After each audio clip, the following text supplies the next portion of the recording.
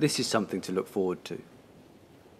An exhibition of 3 of my favourite artists in a great new space at the seaside. There will be the added poignancy of seeing Geoff's work again, only a few months after his death. He admired the paintings of Mick and Rob, and they, like very many of us, treasured him as an artist and as a friend. Although distinctly different from each other, I think the works of all 3 share a similar sensibility.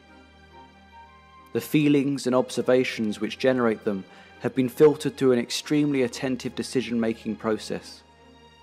Everything that happens in them, everything that we see, the colour and touch, detail and image has been felt for.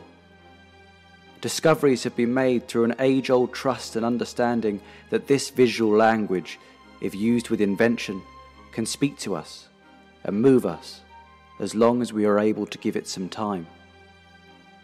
It may take some slowing down, or an activity like listening quietly to move into the world of these lovely, rewarding works.